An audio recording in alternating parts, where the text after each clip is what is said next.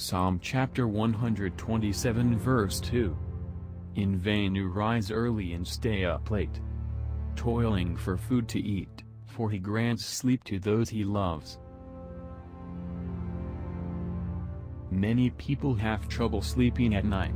Most are due to work, money, sickness, anxieties, depression and worries about different challenges in life. But we, the beloved who are in Christ, are given a good night's sleep by our Abba Father.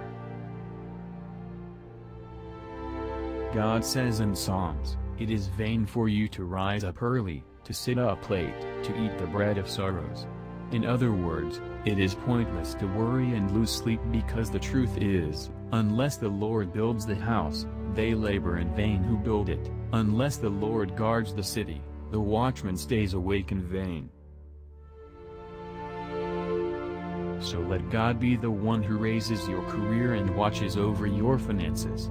Let him be the one who secures your health, relationships and children. Don't worry and stay up late, as if you are the source of the increase, or the one who has the power to make things happen and solve the situation.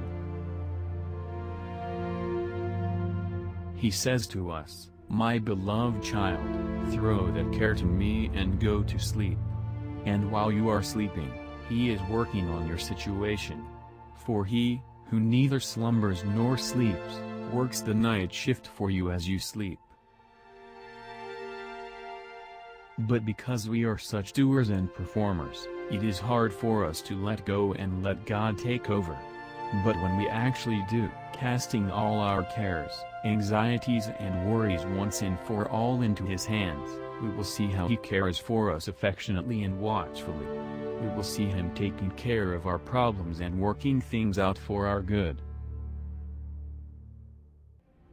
Beloved, trust your Father's love for you. Cast your cares on him and have no more sleepless nights.